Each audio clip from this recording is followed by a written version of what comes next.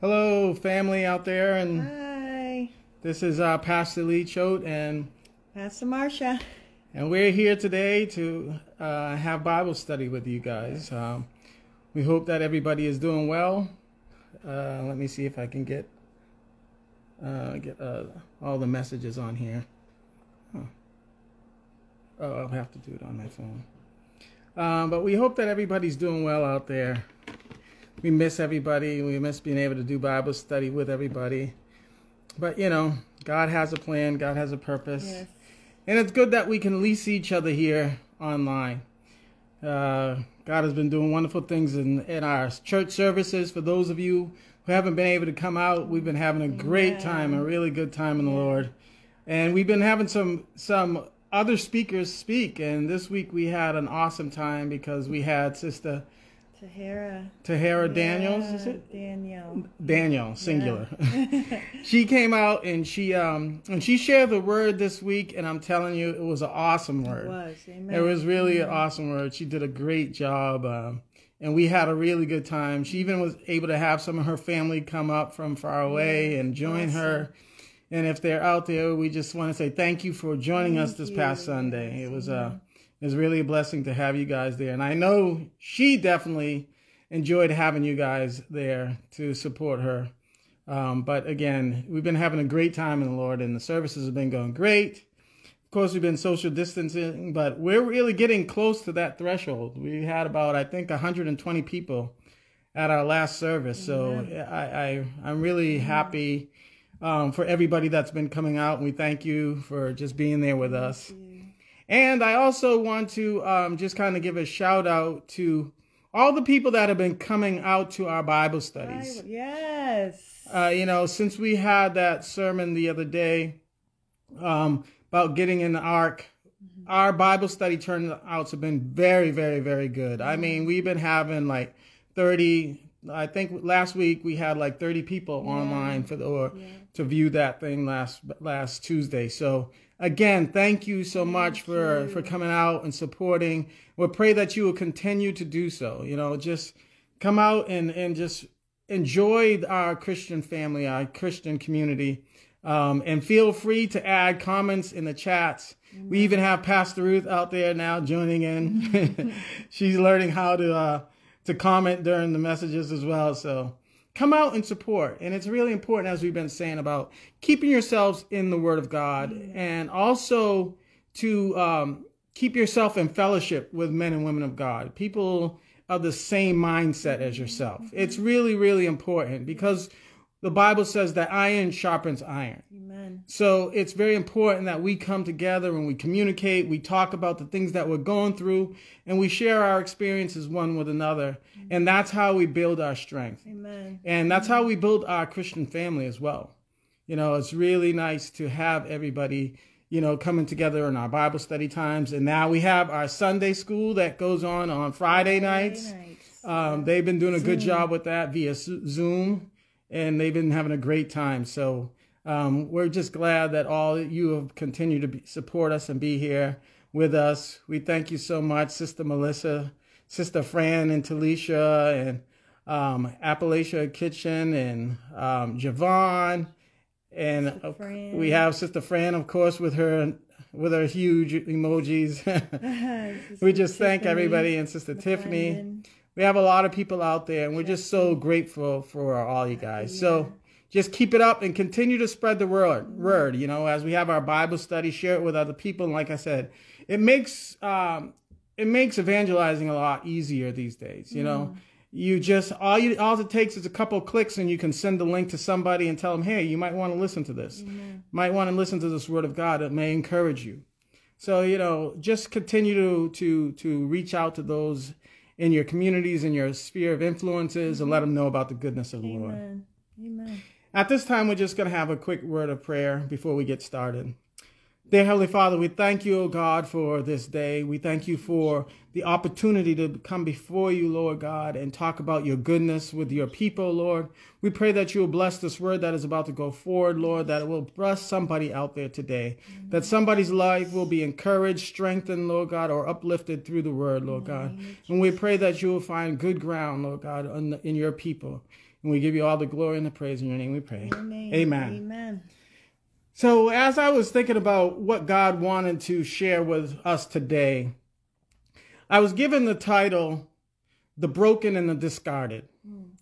And the word today is about how some of us feel that because of the things that we've gone through or the circumstances that have happened in our life, that we are no longer worthy of God's love, or we're not worthy of anything because we judge ourselves harsher than probably anybody else judges us.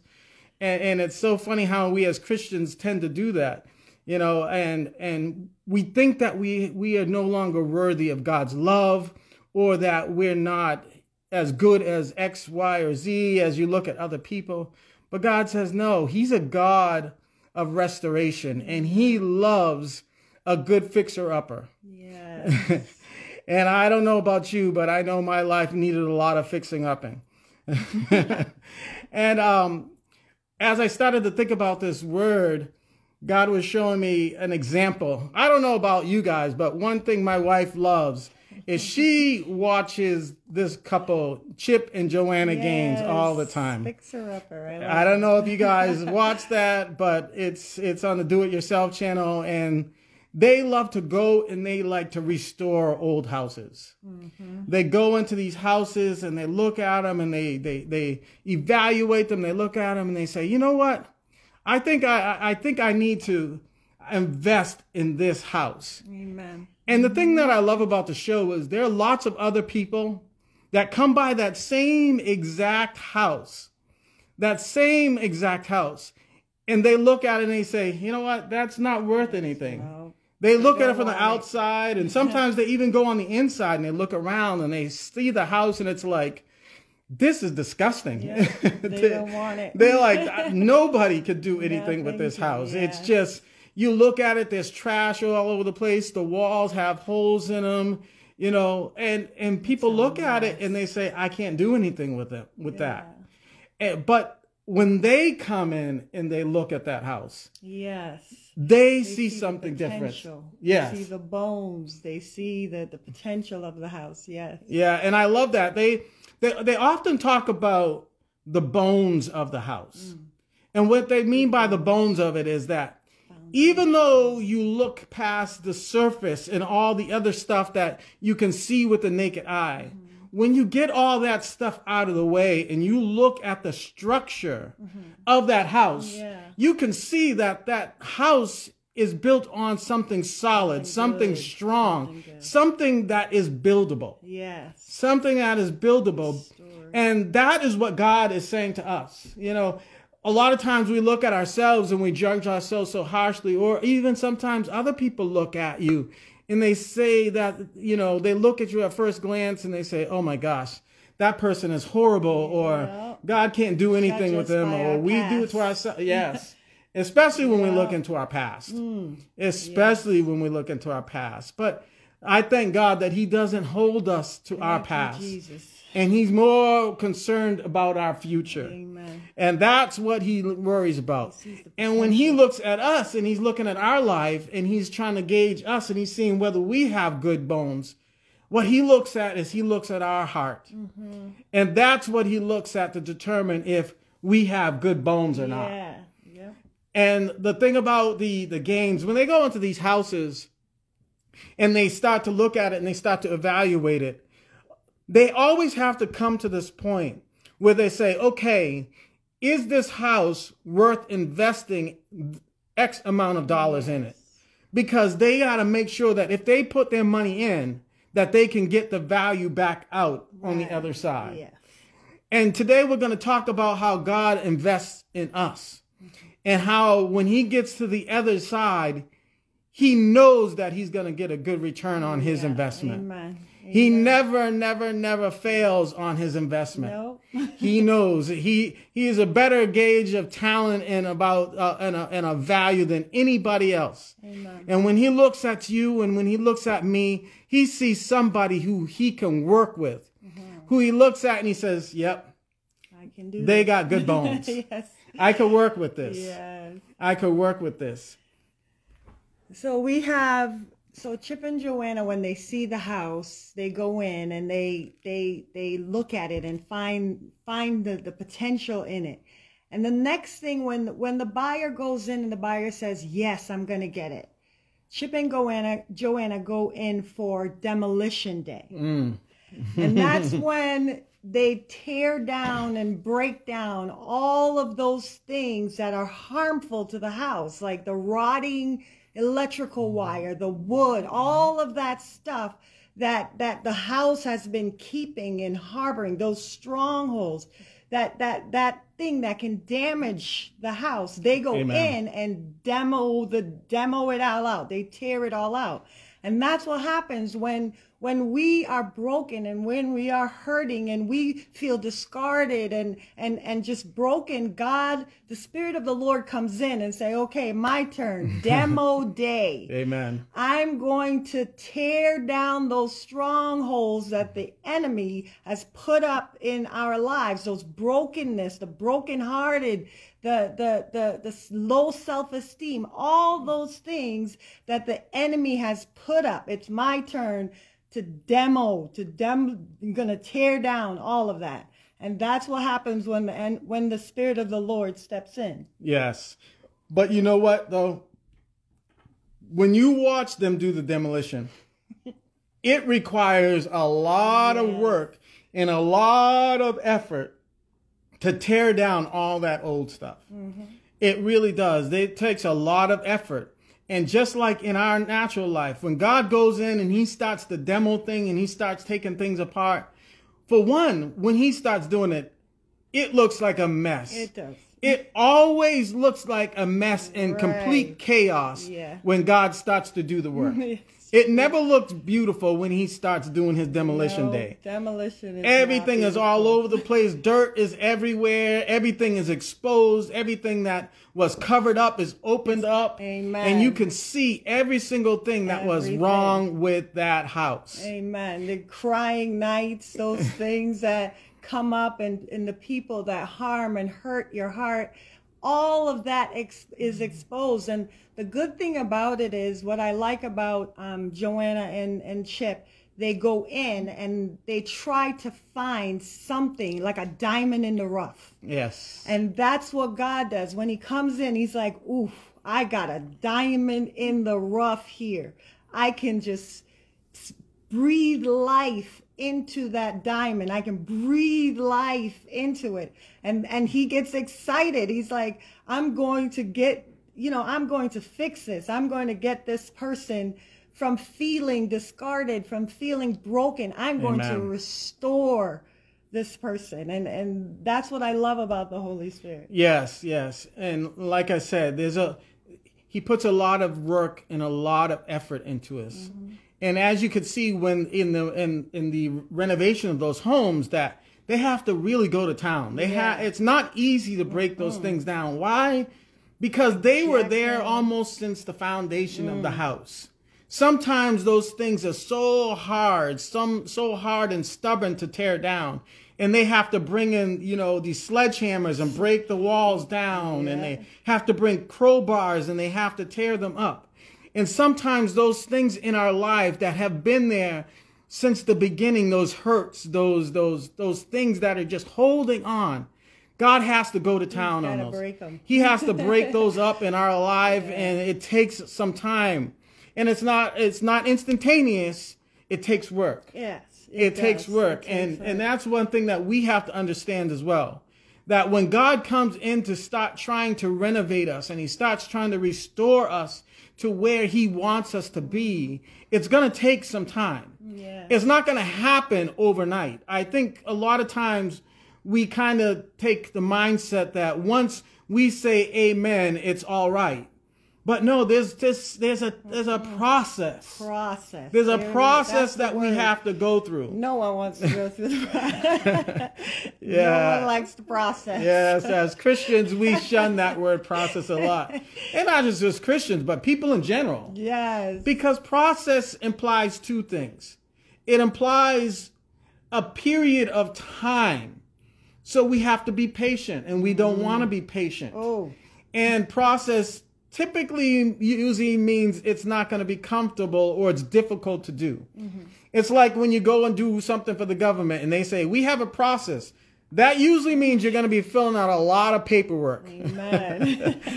But process is usually difficult, so we don't like it. But there is a process that God is trying to bring us through. Each and every one of us is going to have to go through the process. Amen. And God is going to break us down, and he's going to take all those things out of our life that have been there for a long time. Mm-hmm. But as Pastor Marsha said, when Chip and Joanna are looking at these houses and they see something in that house that catches their eye, that what she said, the diamond in the rough. I seen an episode where they saw this beam that this house had within the house, and it ran across it. But it was really kind of beat up, and it was discarded, and it was really ugly, and it was just rough. But when the wife saw that, she said, we have to take that. Good. She said, we can use that. We can reuse that. And she said, you know what? I want to build the room around the beam. Right. I want to build a room around that one good thing that they found. Mm-hmm. They said, that's the thing that that's going to be the theme of our renovation. Mm-hmm. And don't you know that's how God treats us too? Exactly how it treats us. The same thing in your life that you think is the worst possible thing about you. That thing that has been you've been struggling with, and that plagues you. Maybe it's that attitude. Maybe it's that mentality. I don't know what it is. But that one thing that seems to be the worst thing for you, God's looking at you and saying, yeah. I can use that. I can use it. I can use that. I can turn that around, and I can make this the thing that I can build on in their life. And God just wants you to know that he can do that for you. Yes. He will do that in your life. And don't ever think that you are too far gone, that God cannot restore you. Yeah. Do not think that you are too far gone, that he can't still use you. Amen. Because it doesn't matter where you are or what you're coming from. God can always get the glory from you. Amen. And that's true, because I know when I was younger, I fought a lot. I was fighting in the physical. I was fighting everybody. Not the spiritual. We're talking about the physical. I was fighting, and every single Sunday I was up in the prayer line. And Pastor Ruth's praying for me. Lord, let Marsha stop fighting in school. But guess where? God took that fighting spirit and brought it into the spiritual realm. Amen. And now I'm fighting still, but I'm fighting with the enemy, the real one, the one that comes up against my spirit that tries to take me out. He's the one that I fight. I fight my own self that desires to do bad stuff. I fight against, I'm not going to go against what the Spirit of the Lord said, even though I myself want to do it. I take that fighting spirit and now I use it in the kingdom instead of outside of the kingdom. So whatever it is that you have, you can take that and use it for the glory of God, instead of using it outside of, which is what I was doing. So I turned it around, and now I fight on the Lord's side instead of against him. And I'm grateful for that. Stop it. But it's true. It's so true that God just uses those things that we thought were curses in our life to be the blessings. Amen. And like I said, it doesn't matter where you are or what you've done. It's so true that when he looks at a project and he sees that it needs that much more renovation, even like in the case with Chip and Joanna, when they look at that house and they see how destitute it is and how broken it is, they think one thing. They think that if they can go in and they can restore that, they could get the biggest return on their investment from that project. Because there is more that they can show. There is more that they can do with that thing. Amen. And don't you know, God is the same way. Yeah. He gets the most glory from those people that everybody else thought were useless. And put away. Yeah. It reminds me of the case of the lame man that sat at the gates.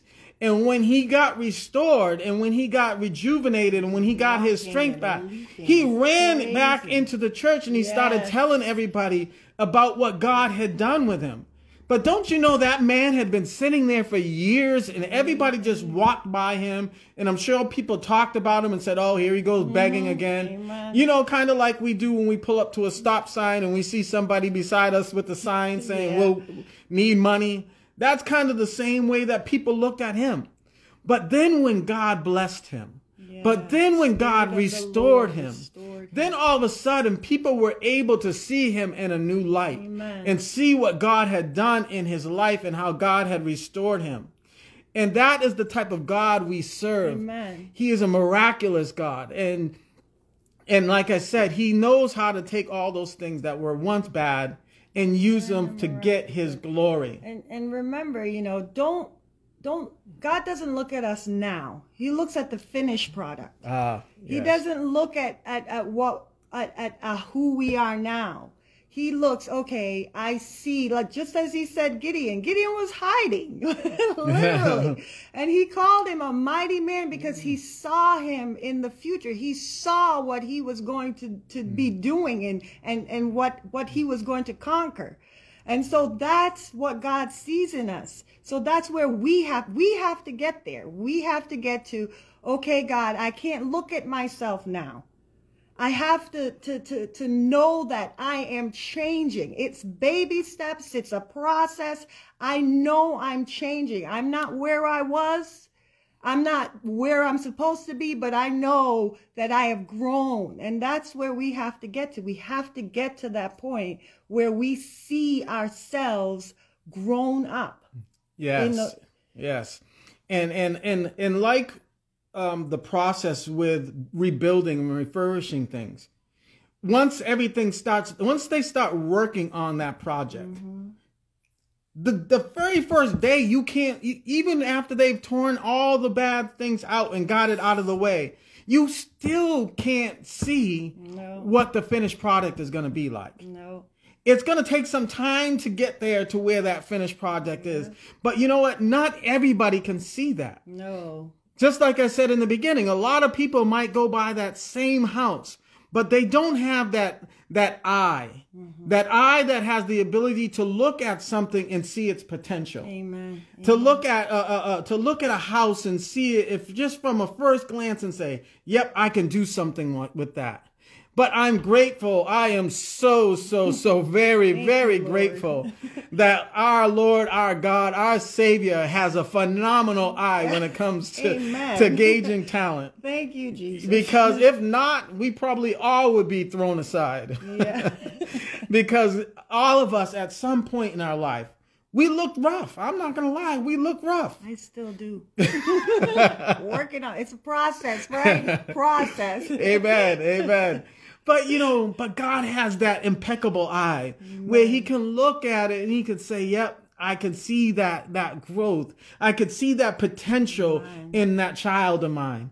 All I have to do is move some things around, shuffle some things around in their life. And I have to just reinforce that and maybe throw a couple coats of paint on some stuff and maybe, you know, get a better light so it can shine a little brighter. And, you know, he just starts to work on us and work on us and work on us.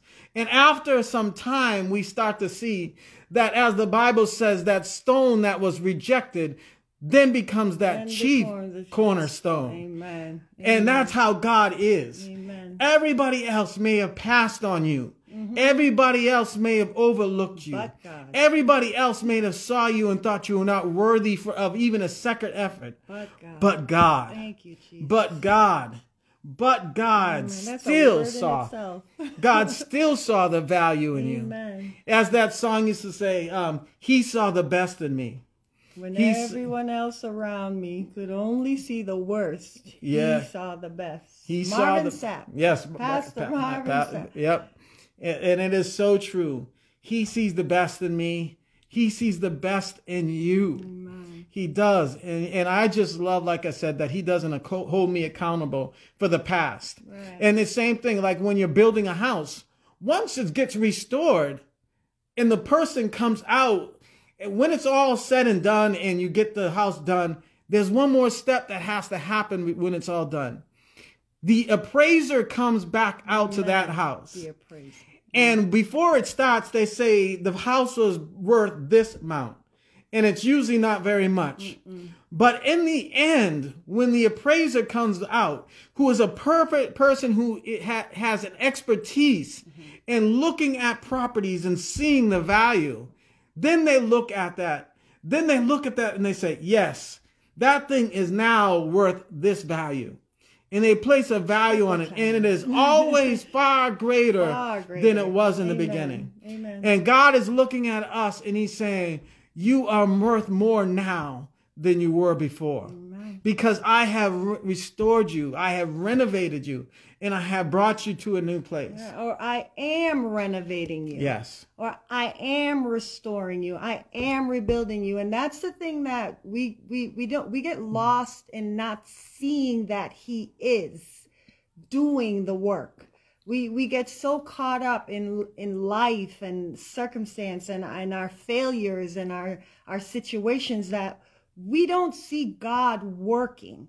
It may be small, it may be minuscule, but he is working. So don't allow your situation to overwhelm you so much that you don't see the growth in yourself, that you don't see the rebuilding and the restoring of your own heart, of your own self.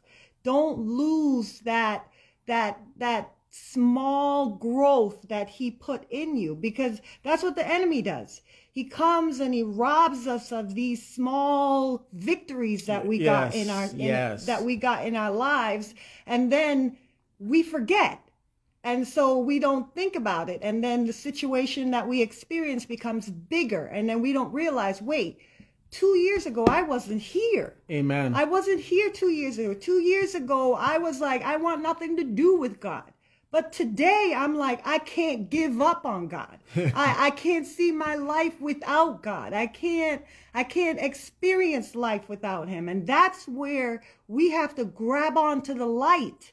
The light is those small things those small goals that he accomplishes in our lives. We have to see them, because if we don't, we won't see the beauty. We won't see the potential, and we'll want to give up. Yes. And we can't do that. We have to press our way, grab onto those memorials that matters. Grab onto those memorials, because you're going to need to hold on to them tight, because the enemy is going to try to pry them out of your hands. You can't let him do that. Yes. That is so true. That is so true. So as God starts to work on us, as God starts to renovate us and starts to change who we are, who we were into who we are, we have to be mindful of that. Amen. And because we need to thank him for it. Not only do we have to just remember them so that we can have the courage and the strength to move forward, but we want to thank God for what he did. Thank him for the little things in our lives. Thank him for the small things in our life. Yes. Because they may be small, but when you add them all up, it becomes something very, very, very big. Yeah. It becomes something very, very big. Right. So we have to remember to be grateful for it. Yeah. And remember, when the appraiser comes, he's coming for those small goals that you've accomplished. That's what he's coming to. We just realize that he's about to renovate. When he fixes the foundation, the appraiser comes and looks to see if the foundation is right. If the foundation is right, he says, yes, go ahead. If the foundation is a little unsettling, he said, no, go back and check it again. And that's what you have. The appraiser is coming to see each step you take, he's coming to check it out. So you make sure you hold on, like I said, hold on to those goals. Amen. Amen. And the thing that happens in the end of one of these Chip and Joanna Gaines episodes is in the end, when everything is all done and they finally have gone through all the details and they have renovated the house to what they're going to do, in the end, they always take a big giant picture of the old house and they put it in front of the old house so that all you can see is what it looked like before. And then they bring the family back and they show them, they stand them in front of that big giant picture and they see the same old thing. But then they say, now it's time for the big reveal. And the big reveal, they come and they take that big giant picture and they roll it out of the way. And then everybody gets a chance to see what has been done to the house and how it has been restored. Amen. And then when they see how drastic of a change it is, then people get to see the value of the new house. And usually they all start clapping and they start crying and they start being so grateful for the change that has happened to the house, and they're excited to live in that house. And God is saying, I am about to reveal us to the world. Amen. And show the world my church, my body, my new body of people, and everybody is going to get to see who we are and what we are. Amen. But it's also just important that we don't hide who we were. Amen. Amen. Yes. Because who we were speaks volumes as to who we are. Amen. Because that's what shows the progress that we made. If we never reveal to people who we were and we always keep that secret, then God can't get the true glory. Because nobody ever knew you went through those things. Nobody ever knew you struggled with those things. Nobody ever thought that you would have done those things.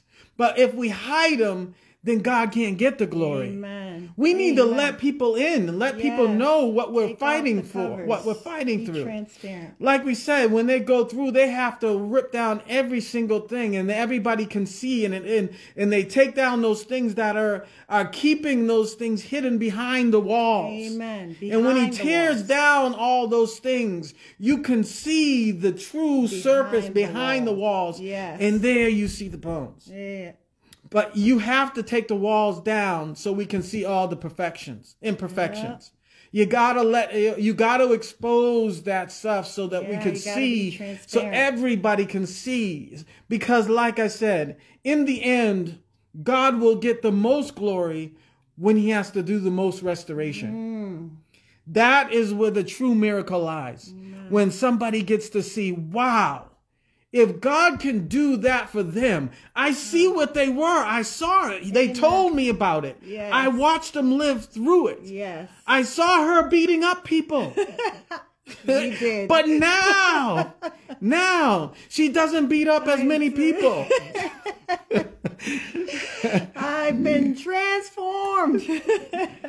No, but God gets his glory. Yes, he does. He does get the glory. And that's what we have to remember. He gets the glory. If we take off the mask and uncover those things, people are going to see what we've gone through and how we went through. That's the other thing. How did I make it through? Did I make it through kicking and screaming? Sometimes I do. Do I make it through praising and exalting the Lord? I try to do that as much as I can. Do I praise him in advance? I try to do that every chance I get. And that's the thing they need to see, so our lives can be living testimonies. Yes. How do you go through life when you're being knocked around every side, but yet you're still giving God the glory because he deserves it.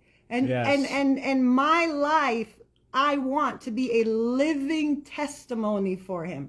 Sometimes you don't even have to open your mouth. You could just be the way you interact with people, the way you talk to people, the way you communicate. That alone, if you can do that, a living testimony for Christ. Amen. Amen. So again, remember, you are never too far gone that God can't still find a way to restore and to rejuvenate you and bring you back to value. Amen. Amen. So don't ever give up on yourself, because God won't give up on you. No. He won't. He will keep trying. He will keep working with you. He will keep working on you no matter what it takes. Amen. Amen. That is true. Amen. So just remember that God loves you, and He's excited about what He can do with you. He's looking at you. He's looking at your life, and He's saying, I see there's some good bones there. Yes. I can do something with that. Amen. I could do something with him. I could do something with her. And I can get my value. I can get my return on my investment in them. Amen. So let God be glorified through your life. Not just in the good times, but also through the bad times. Amen. But because God, yes, because God can get His glory, and He will be revealed through the progress and the process that we all go through. Amen. Amen. Amen. And we just wanted to share that with you. And I also want to make sure that we give a shout out also for those of you who don't know. The Young People's podcast went out the other day. Yay. We had some technical difficulties, so it went out a little later than we wanted, but it eventually got out there. So it's on YouTube, it's on Facebook, I think it's on Spotify, and it's going to be on a lot of different platforms. Yes. Apple iPodcast, whatever they got it. I don't know. But it's on almost all the podcast media. So look them up. It's called NEPM space the number 7 EVEN. So just look it up. It's exciting. God is doing great things, and I'm hoping that there'll be more ventures that come out of NEP Ministries, and who knows, maybe one of you guys will be the one next to spawn the next thing that we're going to do. I'm praying that's the case. Yeah. So may God be with you, and may God keep you, and we're so glad to see all of you guys out there, and may God bless your families. Stay safe. Stay safe, people. Please be very safe. And take care of yourselves. Pastor Phil Parker, it was good to see you on the line. Miss you so much. I'm glad you're back. Hope to get the chance to see you soon. But at this time, we're just going to say a quick prayer. Let us bow our heads. Dear Heavenly Father, we thank you for this word that has went forth, Lord. We pray that, again, that it has found good ground, Lord. Yes. And that has blessed somebody's life, Lord, or encouraged somebody to not give up today. Amen. But to hold on and know that God is not through with them yet. To be, and as the song has said, please be patient with me. God is not through with me yet. God is going to restore us and get His glory from our lives. So don't give up. Yes. Let us not give us, but let us hold strong to God's unchanging hand and allow Him to do in us what He will. In your name we pray. Amen. Thank you so much, church family. We miss you. We love you. We're glad to see you guys out there. Keep up the good fight, and we will see you next time on the NEP podcast. All right. Bye. Bye. It's not really a podcast. It's more like a Bible study. Bye. Bye. God bless.